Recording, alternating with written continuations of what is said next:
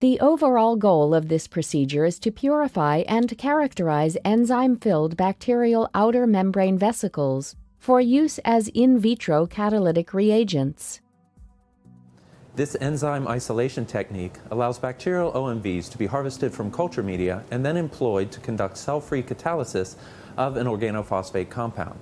Directed packaging within bacterial OMVs significantly improves enzyme stability over a range of reaction and storage conditions, unlike traditional techniques that often result in a gradual and continuous loss of enzyme activity. The implications of this technique extend toward the packaging of proteins with relevance in multiple fields, such as the development of therapeutics, remediation, or the development of cell-free catalytic systems.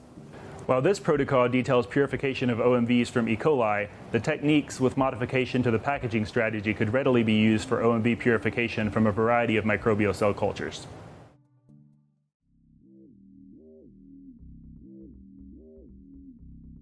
After generating outer membrane vesicles, or OMVs, in bacteria according to the text protocol, centrifuge the intact bacterial culture medium at 7,000 times G and 4 degrees Celsius for 15 minutes.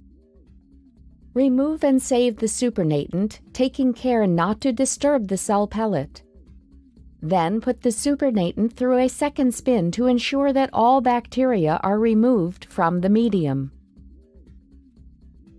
To remove protein aggregates and large cellular material from the saved culture medium, draw the solution into a sterile 10 to 50 milliliter syringe.